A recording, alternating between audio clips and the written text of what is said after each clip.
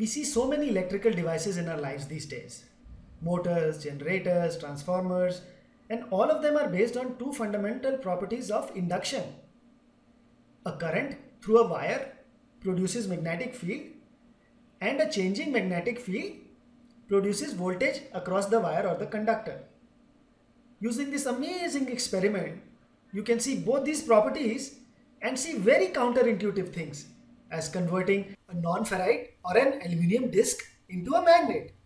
For this you need the induction apparatus, which is 2 kg of insulated copper wire, some secondary wires, nails, ferrite magnets. This is how you make your primary coil with 2 kg of insulated copper wire of about 3000 turns. In the middle of the coil, you insert some metal, iron rods, some nails to make a strong core. A strong core concentrates the magnetic field inside the primary coil and hence makes the effect hundreds of times stronger. Scrape the ends of the wire and connect it to the power source. You should remember to tape so that you don't get a shock when you are doing this experiment. This should be connected to a AC power source.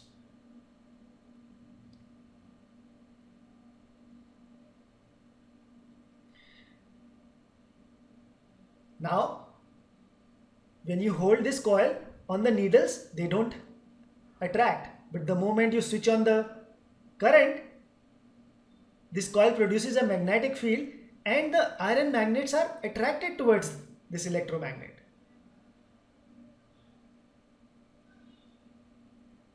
This magnet does not attract the aluminum discs. But see what happens when you insert this magnetic disc on top of this primary coil. The moment you switch on, the disc becomes an electromagnet. This is because the eddy current are produced inside this aluminum disc and they make it a magnet. If you put another disc on top of it, that also becomes an electromagnet and starts to attract the previous disc. This is independent of which side you put the disc on. If you put 4 of them together and switch on, they become a strong electromagnet with such a force that they fly out of the coil. Take a secondary coil with about 1000 turns and connect it to a bulb. Now see what happens the moment you take this secondary coil and bring it closer to the primary coil. Amazing!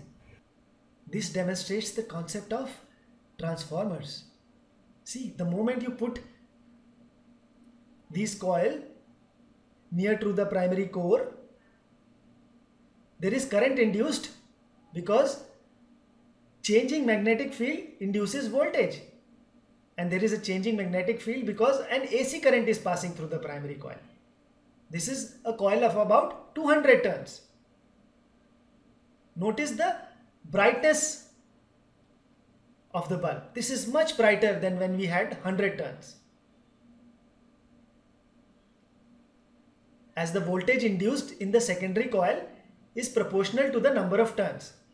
We have made this another coil and connected it to the bulbs at various different turns. After 20 turns we have connected a bulb, after 40, after 60 and 80. Now when we insert this close to the primary coil, see how you can clearly see the number of turns affecting the brightness or voltage generated or voltage induced in the secondary coil.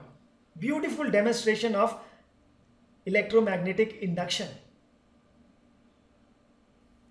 We have wrapped these nails together and we will see the effect of a strong core. If we bring a coil with 100 turns, see how dimly the bulb is lighting. The moment we put this core inside the secondary coil, the effect is hundreds of times bigger because the magnetic field is concentrated now. Now we have a small coil with about 1000 turns and we have connected an LED to it. The moment we bring this coil close to the primary coil, again the LED starts to glow because there is voltage induced in this coil. Now here we have a ferrite magnet connected to a spoke. See, the magnet attracts the nail. Now the moment we bring this magnet close to the primary coil and switch on the current, the magnet starts to rotate. This is the basic concept of an AC motor, where the electromagnetic field produced by the primary coil interacts with the magnet and makes it rotate.